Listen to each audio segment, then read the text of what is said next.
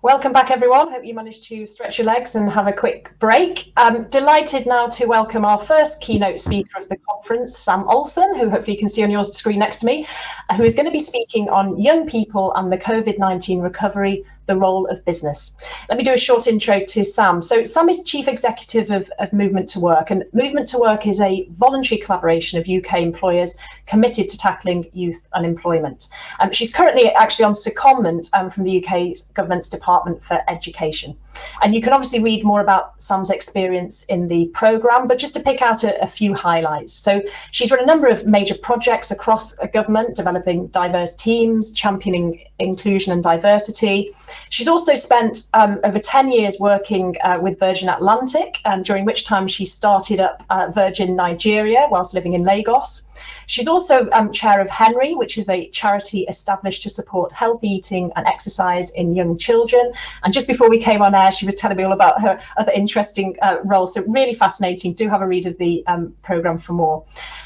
Just before I hand over to Sam, please remember that the chat box and the Q&A box is open to the right of your screen. So if you do have any points you want to raise or questions for Sam, please do put them into that box, and I'll put them to her towards the end. And I also know from our chat before that Sam is very keen to make this session interactive, so please do participate, because I know she's going to ask you a few questions as we go. Another quick point, you can actually on Hopin upvote any questions that you would like answered. So there's a little thumbs up button when someone types in a question. So if you like that question and you definitely want to see it answered, please do click that button. Okay, enough from me, over to you, Sam. Thanks, Melissa. Great introduction there. As Melissa said, I would like to try and make this session as interactive as we can in a slightly virtual world. So I'll be asking you a couple of questions as we go through that I'd like to hear your responses from, so that we can all share the mutual experiences that we've got around work experience and working with businesses in this space. So as Melissa says, Sam Olsen, CEO of Movement to Work. We're a charity funded by business with one purpose, that's it, to level up the playing field for young people, to remove barriers to employment through quality work experience placements. In its simplest terms, we get businesses to run more impactful employability programs, more being the crucial word there. So I'm going to use this session for a bit of personal research. I'm fascinated at the moment by people's first ever work experience, and I'll share the insights at the end of the session with Melissa. So could I please ask you to write your first ever work experience in the chat function and what skills you use today? So I'm not talking about your first paid proper job. I'm talking about the stuff you might have done when you were 13, 14, 18, whenever it may be. Mine, I'm happy to start by sharing, was working in a hotel, serving breakfast and cleaning bedrooms. It was a delight. I was so proud of that first job. It gave me a motivation about reward and working with people and being part of the team. Probably some of the things I use today. I learned that the customer is always right. We don't always like that, but the customer is always right, and how money flows through businesses, but also how to change a bed quite quickly. And that last one has always proved to be quite useful once I started having a family and some small children around. So whilst you're sharing your experiences, let's talk about today. I'm going to start with some numbers. We have a very European audience here today. What are young people across Europe facing? So these aren't good figures, sorry. The average unemployment rate for young people aged 15 to 24 in the EU is 16.9%. That hides some stark contrast though. Spain has the highest percentage of youth unemployment at 37%, just down from a peak of 39%. EU unemployment as a whole, however, is only 7.5%. So that's 16.9, nearly 17% for young people, only 7.5 for unemployment as a whole. Whereas the last year youth unemployment was at a historic low, it has now skyrocketed across the whole of Europe. In the UK in particular, there are double the number of young people claiming government support, universal credit for us, than there was this time last year. So what's this all telling us? is telling us that young people have been the most affected by job losses caused by COVID. There are a lot of young people struggling right here, right now. Now, there will be some young people that we're starting to see go into entry-level jobs who've just skipped out, for want of a better description, although I'm sure they'll say they didn't skip. It wasn't as much fun as university used to be, but they're skipping into entry-level positions with their degrees in hand, which is making those entry-level positions so much more competitive for those who are further from the labour market. I can remember leaving uni consistently not getting through online assessments. It did not cross my mind that my dyslexia may have been a barrier. I had been told throughout school, and my parents had always believed in me, that I could be whatever I wanted to be. But not all young people have that privilege. For so many, these sorts of barriers into employment can feel really, really hard to climb. The media is starting to talk about the risk of a lost generation. But if we act boldly, this doesn't need to be the fate of our young people. We can do something about it. As business leaders, I believe we have a responsibility to be part of the solution to grow back stronger post-COVID, and not the problem. How do we challenge our organisations to recruit for potential and to support young people who face barriers to the labour market even before COVID-19 hit? The hardest hit, who struggled pre-COVID, are now struggling so much more, and therefore the moral case for change has never been greater. So I regularly challenge business leaders to seek those young people out as they make their next hires, because we need to take the extra step to consider character and attitude over neat CVs. We need to look for potential and be prepared to develop it. As a movement, we help build impactful programs to continue to develop evidence and insight into what is really working. I believe many of you are already working with businesses, so I'm about to do my next bit of research. But before I do, Melissa, what are we hearing about people's work experiences, those on the call? Have I still got Melissa? No, I've lost Melissa. No, it's okay, I'm here. I was just waiting to be brought back onto the screen. Thanks, Sam. So some really interesting ones. So delivering milk, learnt about talking to customers, washing up mountains of dishes at the local cafe. Someone worked at the fire brigade, worked at the care home for the elderly as part of the Duke of Edinburgh Award, very pertinent at the moment, loading lorries in a toilet roll warehouse. Here we go.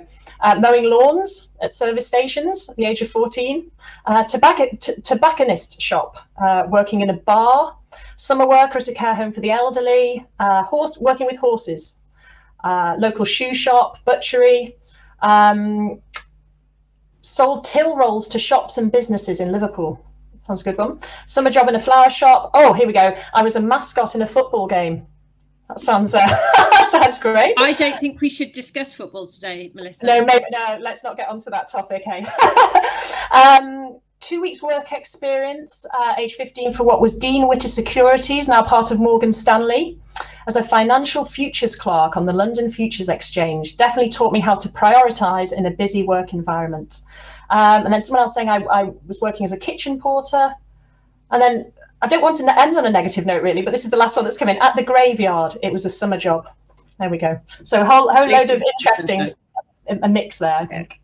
And hopefully that's helped either listening to Melissa or just writing down, reminding ourselves of the sorts of things that we did when we first started our careers, because actually those opportunities are few and far between at the moment. And what Movement to Work is all about is giving young people those opportunities that are just not naturally there for them at the moment. So now your next challenge. When I was thinking about preparing for this, it dawned on me that as Movement to Work, we deal with a whole host of UK businesses that have very much a global footprint. And there is an opportunity in talking to you all and you all starting to talk to each other remotely about how do we share best practice more. So this is where my second piece of research question comes from. I'd like you to think of the top 5 businesses or largest 5 organisations you work with, or the organisation, if you're a business yourself, that you represent in Europe. Let's get the names out there. Who are the biggest organisations for you delivering work experience opportunities for young people? So to give you an example for movement to work, within the public sector, it's very much the Army and the NHS. In retail, it's Marks and Spencer's and Tesco. But we've also got some phenomenal programs that are really creative and agile, working with the likes of Accenture, Diageo and BAE Systems. If we can just start to share in the chat the names of some of these businesses and which country you're working in with them, I think there could be a huge opportunity here to share where we're both working with the same organisation and look at what's working for you and how we might be able to support each other. Ultimately, we need to remember as business leaders that we are often part of the problem in this space. We need to change our attitudes and our biases when thinking about future skills and talent pipeline. Diversity, inclusion, in-work poverty, youth crime, these issues are not new. They're far from new. They're the reason that Movement to Work was founded in 2013. COVID has forced many of us to take a long, hard look at what really matters. Let's not use COVID-19 as an excuse to do less, but it needs to be our wake-up call. We all need to do more. And many of the movement really are. So here's some examples of some of the programs that we run at Movement to Work. So Marks and Spencer's over the last year has really lent into supporting those young people furthest from the labour market and have committed an extra 500 what they call Marks and Starts placements and 360 of a UK government funded Kickstart programme. Tesco's in the last 12 months have added an extra 1,000 Kickstart work placements alongside their 600 that they already do. And Accenture committed to not only growing the number of participants, but have really lent into what a hybrid online work experience model could look like. All brilliant. Now, what I hear from business leaders is they tell me that a focus on purpose is the best possible strategy for them for both profitability and long-term success. Sustainability has stopped just being about finance, governance, or the environment. But youth employment is not just a CSR box-ticking exercise. It's about the Sustainable Development Goals. It's about high-impact, long-term sustainable strategies that are embedded across our businesses and focused on true change ground up. So whether or not you're a CEO or a mentor or an educator or a youth worker, our young people are looking for you to help to give them the future they deserve.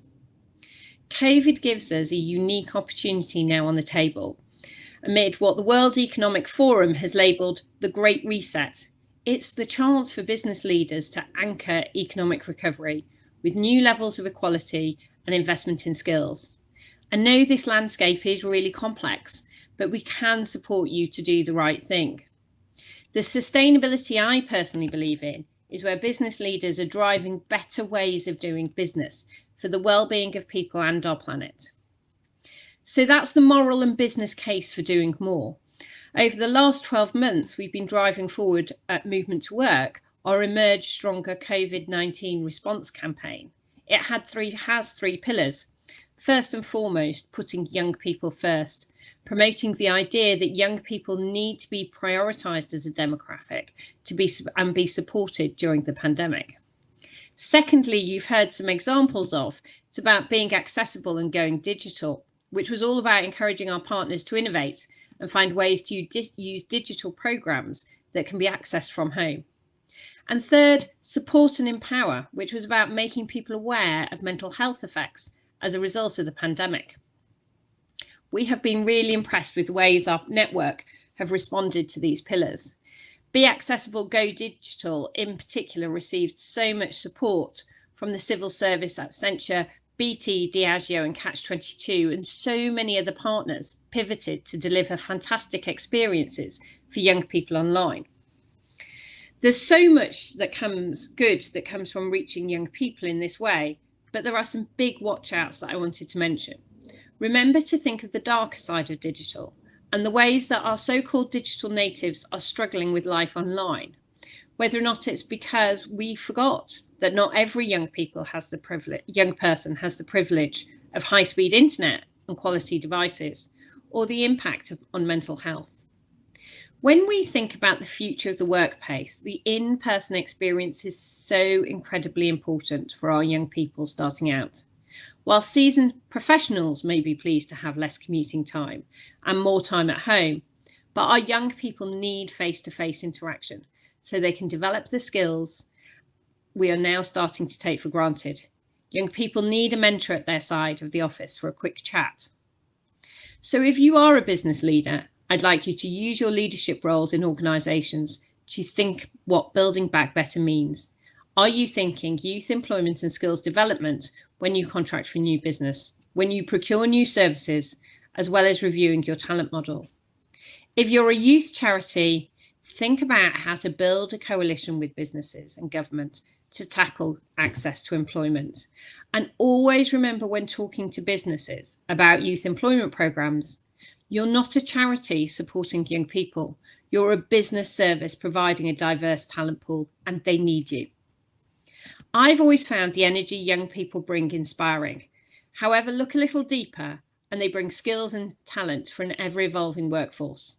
But it's tough out there, in particular if you've been in the criminal justice system, a refugee in care, homeless, BAME, or living with a disability.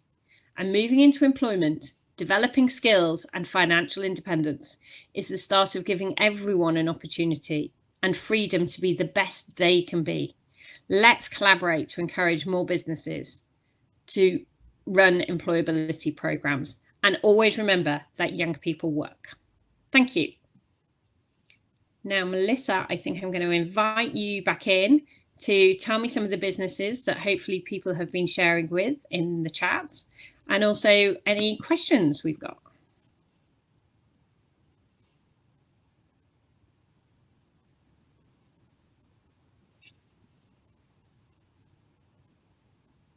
Hi, Sam, I'm back. Thank you. Sorry, so it was just a slight delay while I try and get my audio back. Barclays has been raised, National Grid, the municipalities, which these are some from Finnish colleagues are saying a couple of colleagues from Finland. Big store chains, there's a name of a Finnish store chain, which I'm not even going to try to pronounce, but it's in the chat for everyone to have a look at. Someone here is saying Nokia back in the day. So phone company, obviously. Just scrolling down. My colleague Nat O'Brien, who works for our National Leaving Care Benchmarking Forum, saying civil service paid internships for care leavers. There are over 500 in 2020 to 21, with a target of 1,000 for next year. Yeah, they're the ones that have come up on that particular question. We're still getting people talking about their work experience. HM Land Registry is one here. A forklift truck driver at a fruit and vegetable auction. There we go. Really interesting. So yes, that's what we've got there, Sam. Yeah, I don't know if you want to comment on any of those kind of companies that have come up. Yeah, I think, we all talk to them individually in our individual countries, don't we? And I wonder whether or not Euromet might like to think about having a conversation across a few of us and bringing us together to think about who are the biggest providers across Europe. I'm sure public service will be high up there. Of course it will.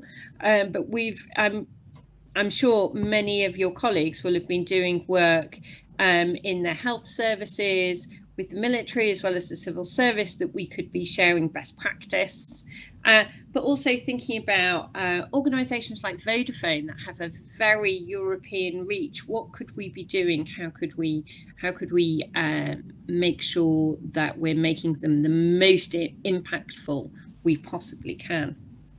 Brilliant, thank you. Just to encourage people then, we can move on to Q&A now, I think, Sam, if you're happy with that. Yeah. So do please pop any questions that you've got for Sam on anything that she said this morning into the Q&A box. I just wanted to start off with one, Sam, if that's okay, because you talked about digital skills in particular as something that young people are going to need in the majority of roles, I guess, moving forward. I just wanted to ask you about kind of pre-employability programs and your thoughts on those and the importance of those as we kind of, emerge from the pandemic in terms of skilling up young people for the future. I think this is a real challenge online, actually, Melissa. There are a huge amount of employability programs out there at the moment, some of which are free to access. But they are all quite in the hard skills space, I'd say, as opposed to the soft skills space. And actually what businesses are looking for is the soft skills and the attitude, and how do you find the right person that's the right fit, as opposed to those hard skills that, especially the larger businesses that we work with, they've got the training programs to support people with the hard skills, don't they? Wow. I would encourage any young person, though, to be leaning into those online pre-employability skills programs and to really engage with them, because in the absence of real life face-to-face work experience, that is what they can demonstrate that they've been doing, isn't it? And it's an opportunity to keep the brain going. I think we've all had moments through COVID lockdown where we've struggled with that one, and ensure that they're building their CV remotely. We've recently launched a campaign in the UK that brings together Vodafone and a couple of charities that's about saying young people applying for jobs need access to digital devices, the same way that we all got behind school children needing access to digital devices. And how can we ensure any young person who doesn't have access to employment or education has access to a device in a space and access to data to be able to use it? Absolutely, yeah. Comment here saying we also need to think local, small or niche businesses need us, our high streets will need us. It can bring young people closer to entrepreneurship. I'd love to discuss a programme which both regenerates our high streets and assists young people. Yeah, I think we've all really felt that closeness to our local environment, haven't we, over the last 12 months? And one would hope that this will help the resurgence of local high streets and local communities, and how we all support each other more. For some young people who are struggling with social mobility, though, I think there's a balance there, isn't there? That actually for many of the programs that we run, it's about supporting young people who have been trapped often because of gang-related issues in very small postcodes in our cities, and actually giving them an opportunity to see what opportunities there are outside that inner city postcode can be equally important. Working with a group of entrepreneurs, though, and thinking about high streets and how young people can support that, I think would be a really exciting project to do. Yeah, brilliant. Thanks for that comment. We've got about 5 minutes left, so any more comments, keep them coming. Sam, I wanted to pick up on the point about apprenticeships, and just thinking about some of the movement to work members and businesses. What's your sense of their view on apprenticeships? I mean, I know in the UK there have been sort of financial incentives put into businesses, to take on apprentices. What's your view of apprenticeships in the light of the recovery? So for those colleagues on the call who aren't from within the UK launched a programme this year called Kickstart, which was about providing young people with 6 months in a job that was created purely for Kickstart, and government effectively pays for it to give them the experience. And what businesses are saying to us is the ability to support that young person in the way that Kickstart has allowed them to. If we can now take that model and use it in the apprenticeships world, that would be gold star. Because what Kickstart gives you an ability to do is provide support through Catch 22 or another youth organisation that young people need, especially if they were quite far from the labour market, and provide that soft skills support around the young person.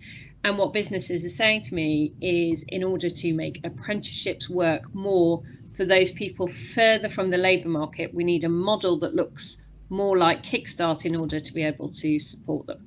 Yeah, really interesting. Okay, let's start to bring this to a close. But you started off your talk, Sam, with some quite sort of depressing statistics, I suppose, in terms of youth unemployment. Are you optimistic about the future? Do you think that that the schemes in place are going to help? Do you think that there's enough kind of enthusiasm and commitment from business to invest in young people and help us out of this? What's your kind of closing message, I guess, on that front? I think my closing message is for anybody on the call who works for a business is lean in and do more.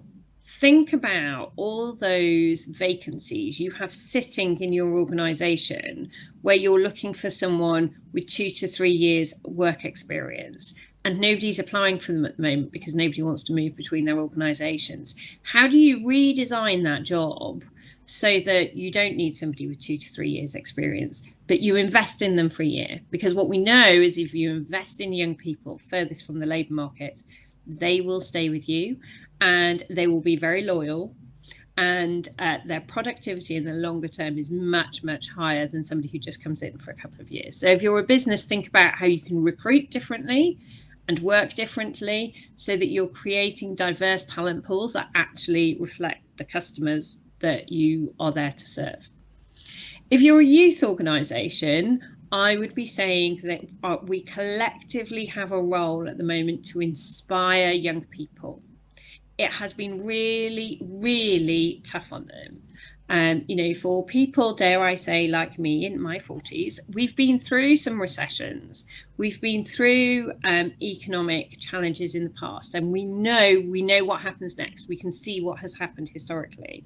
Actually, I'm really struck when I talk to young people about this is the first time it's happened to them. For many young people who were quite away from the labour market to begin with, they've been living in multi-generational houses. Their communities have been really badly hit by COVID, and they have lost hope, actually. So my message to probably the majority of the people on the call is, how do we inspire these young people to say, it's spring, the world is starting to open up in the UK. I realise this isn't necessarily the message across the whole of Europe at the moment, but when you get to that stage in Europe of your individual country's roadmap, you're going to need to inspire young people to think about their careers again and really get excited about the opportunities out there, and to think about how the world has changed during this period.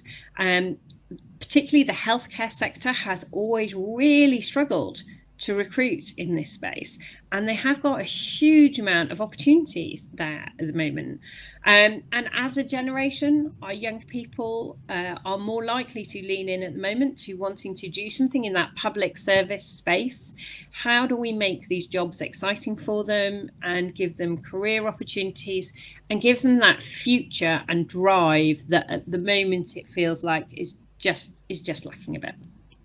Thank you, Sam. That's great. And thank you so much for your time this morning. Really fascinating. We've had some great comments and a lot of interaction in the chat box, so that's fantastic.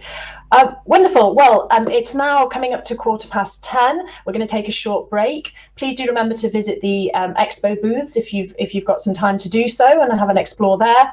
Workshops. So the first set of workshops will commence at 10:30 a.m. promptly. So that's in 15 minutes time. So please click on the sessions tab on the left-hand side of your screen, and then the name of the workshop that you'd like to attend, and you can join a little bit early if you wish. We will kick those off at 10:30. Thanks so much, everyone. See you shortly.